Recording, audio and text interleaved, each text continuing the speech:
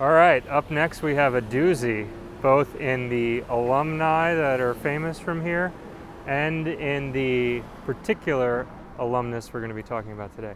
So this is James Madison High School. And James Madison High School is a public high school in the Madison subsection of Sheepshead Bay in Brooklyn.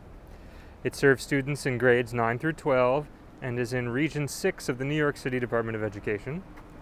Established in 1925, the school has many famous graduates, among them the late United States Supreme Court Justice Ruth Bader Ginsburg, 2 sitting senators in Bernie Sanders and Chuck Schumer, former Senator Norm Coleman of Minnesota, and other famous authors, musicians, and athletes.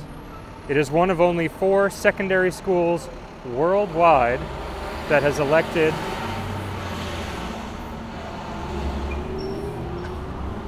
five or more Nobel laureates. Wow. Yeah. James Madison High School is organized in accordance with the house system. There are 8 houses, each having a teacher coordinator, a guidance counselor, and an assistant principal assigned to supervise and assist students. Sounds like Harry Potter. Yeah. We have special What are the houses called? Here we go. Hufflepuff. Special programs. Most students who apply to James Madison High School have the opportunity to apply to a specific house.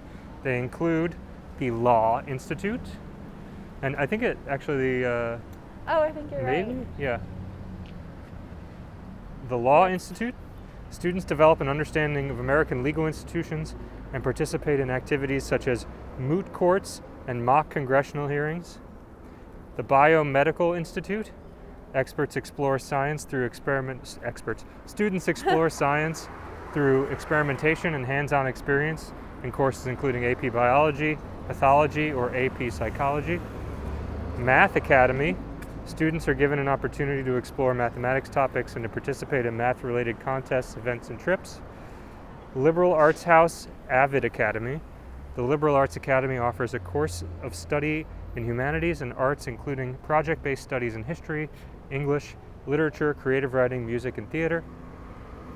The Information Technology House, known informally as IT House, offers students the chance to take Microsoft Word and Excel certification exams for free and engage with computer technology, programming, and computer engineering. The Academy of Finance, where students learn the basics of economics, finance, and banking, and compare financial systems on both macro and micro scale.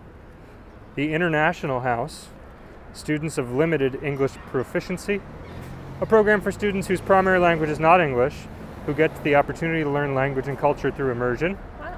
And the Madison Academy of Community and Civil Service, where students develop their literacy skills through community service projects such as cross-age tutoring, which matches them up with elementary school students who need help learning how to read. Oh, wow. I mean, this sounds like it was taken right from the brochure. Yeah. And yeah. It also sounds like something that should be in the brochure, because I want to go here. Yeah. That sounds great. Sounds great to me, yeah. Also kind of explains why so many really successful, talented people came out of here. That's right. And speaking of successful, talented people, yeah, our resident musician, very famous, may even rival our earlier Barbra Streisand tour, Carole King Klein, also born Carole Joan Klein on February 9th, 1942, is an American singer-songwriter who has been active since 1958, initially as one of the staff songwriters at the Brill Building, and later as a solo artist. She is the most successful female songwriter of the latter half of the 20th century in the U.S., wow, having written or co-written 118 pop hits on the Billboard Hot 100. Oh my gosh. King also wrote 61 hits that charted in the UK, making her the most successful female songwriter on all UK singles charts between 1962 and 2005. King's major success began in the 1960s when she and her first husband, Jerry Goffin, wrote more than 24 chart hits, many of which have become standards for numerous artists. She has continued writing for other artists since then. King's success as a performer in her own right did not come until the 1970s, when she sang her own songs, accompanying herself on piano in a series of albums and concerts. After experiencing commercial disappointment with her debut album Writer, King scored her breakthrough with the album Tapestry, which topped the U.S. album chart for 15 weeks in 1971 Oh, wow. and remained on the charts for more than 6 years. King has made 25 solo albums, the most successful being Tapestry, which held the record for most weeks at number 1 by a female artist for more than 20 years. Her record sales were estimated at more than 75 million copies worldwide. She has won 4 Grammy Awards and was inducted into the Songwriters Hall of Fame and the Rock and Roll Hall of Fame for her songwriting.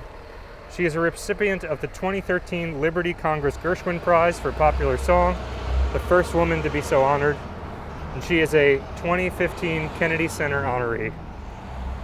And I just copy-pasted her top 10 albums and her top 10 singles for reference. Nice. She has, let's see, 1, 2, 3, 4, 5, 6, 7 top 10 albums. Tapestry in 1971, which was number 1. Music, which was number 1 in 1971 as well.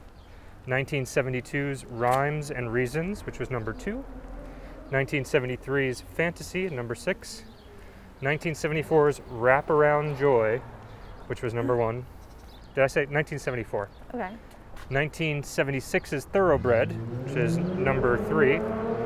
And 2010's Live at the Troubadour with James Taylor, which was number 4. Wow. As far as her top 10 singles, I Feel the Earth Move, which was number 1 in 1971. And It's Too Late, which is 1971 as well. And Sweet Seasons, number 9 in 1971. I don't know that one.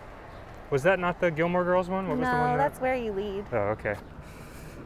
Jazzman, number 2 in 1974. And Nightingale, number 9 in 1974. And those are just her songs. Doesn't reference the many other songs that she wrote for other people. I didn't know that she had written a bunch of songs for other people. Yeah. That's Yeah, interesting. That's cool to know. So But that's what she did before, because she's so well known for her own music too. That's right. So she's a diva in another way, where she's pulling the strings of the music industry behind. As we're looking at the behind of this building. It's such a massive school. Yeah. It's so nice looking. There was a ton of kids out here playing all sorts of sports yesterday. Oh, yeah? Yeah. Wonder where they are today. Great question. It's still a Thursday. Still a school day. Yeah. I don't know where they are. Maybe, I guess it's still a school day, but it's still weird COVID rules. Maybe. So maybe they're like just having kids in every other day or something and then bleaching the place. Yeah. But all right.